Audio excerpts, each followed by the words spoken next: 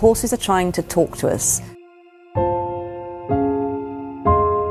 They are trying to tell us that they are in discomfort when they do things that when we're riding them that you think generally reflects the horse being naughty or grumpy, or it's a behavioural problem, or I'm not riding it correctly. Often it's the horse trying to tell us that it's in pain, and we must recognise that early on and act accordingly.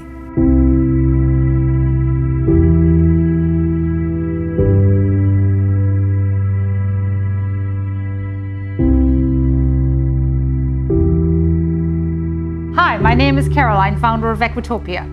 The science of behavior offers us some really great tools in being able to recognize the existence of anxiety or discomfort in our horses. In this, the third of 4 videos, we take a look at how the ability to recognize facial expressions in our horses can be used as a preventative tool in helping to identify the early existence of underlying pain or subtle lameness.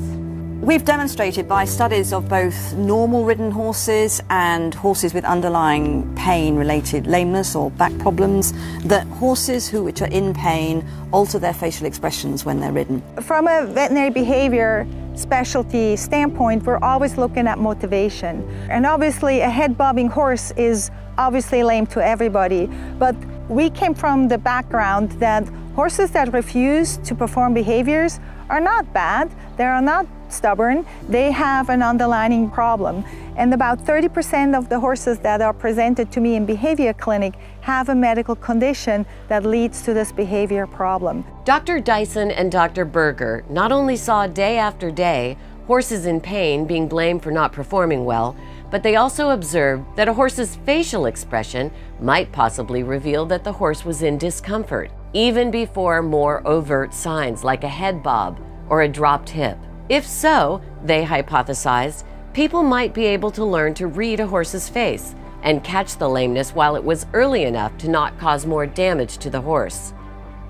Studying facial expression is not a new thing. We know that from other species like rats. We even know that from humans, such as babies or people that can't verbalize their pain. Dr. Berger and Dr. Dyson studied hundreds of horses over several different research projects. But first, they developed what is known in the animal behavior community as an ethogram.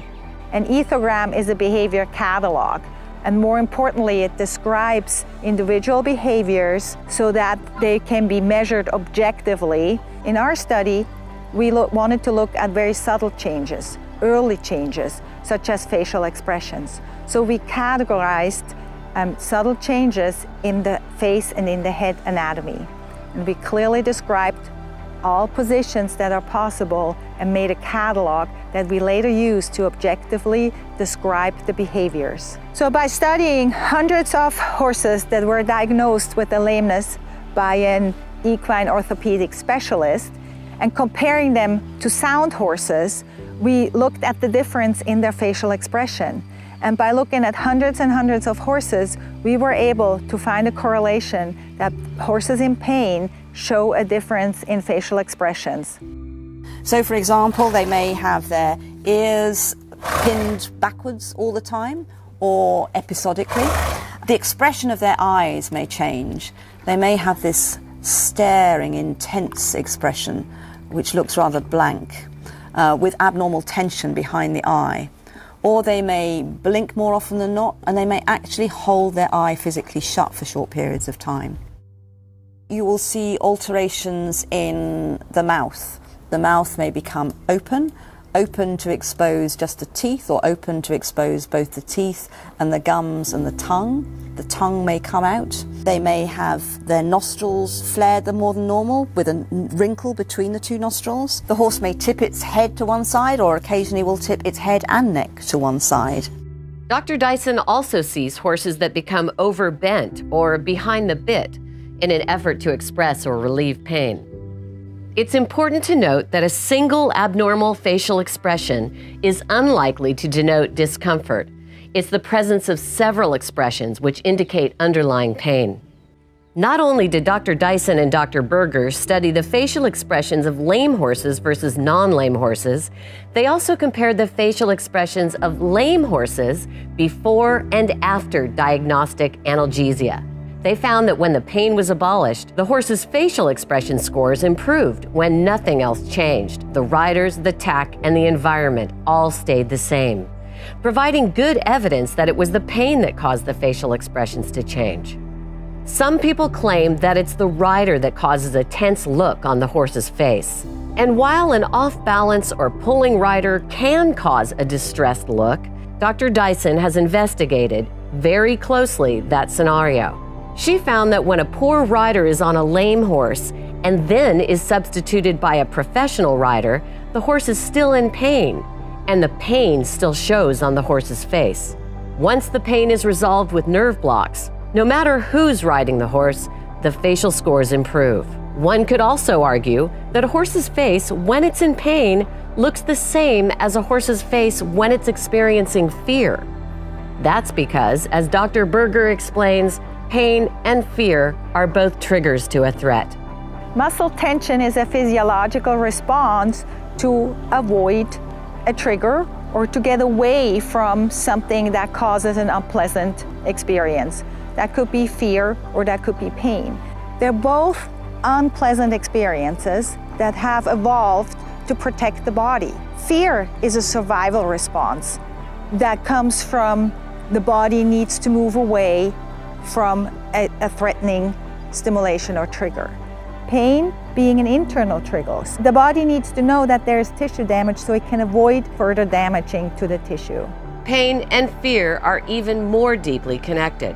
The problem with pain is that it can often lead to fear. It can create an association with either a location, a person, or a certain tool, which then leads to severe fear and anxiety problems that we then have to address secondarily to the pain. That's why it's so important that if a horse is in pain, we detect it early and we stop doing what we have been doing to, one, decrease the further damage, but also stop a potential emotional side effect such as fear and anxiety. Any changes in behavior need to be brought into context to determine the motivation. One of the clear signs is if a horse has been performing a behavior reliably and consistently based on a cue, and all by a sudden that behavior changes. All by a sudden, this horse does not perform the behavior that it has performed in the past. Sometimes escalating pain can cause escalating behaviors. You might see escalating lameness, where initially it's just a change in the facial expression, and eventually it's head bobbing lame. But that might also then cause the other behaviors to avoid that painful trigger, such as stopping, refusing to go forward, bucking, or anything that we as riders don't want. I have some clients who tell me that they have to work in their horse for half an hour before a dressage test because it's so tense. Tension is not normal. Tension, again, is usually a reflection of underlying pain. If you take away that pain, the horse goes, oh, thank you, and relaxes and moves so differently. In general, when you're seeing a change in behavior, you should know how your horse looks like when it's happy, when it's relaxed. If you want to study a happy face, just look at a horse that's grazing.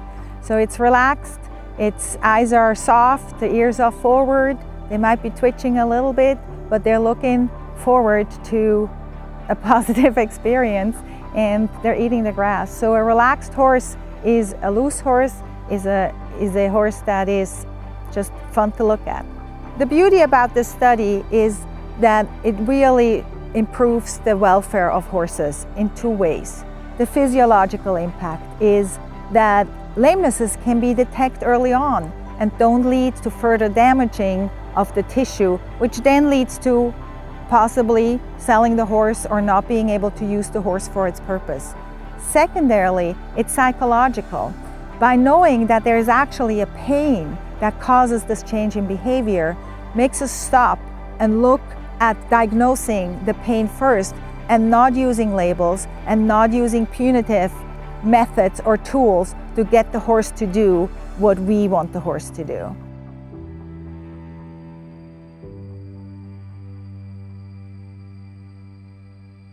If you find our videos helpful on your path to compassionate horsemanship, we invite you to join our community. For more videos and information, please visit our website at equitopiacenter.com.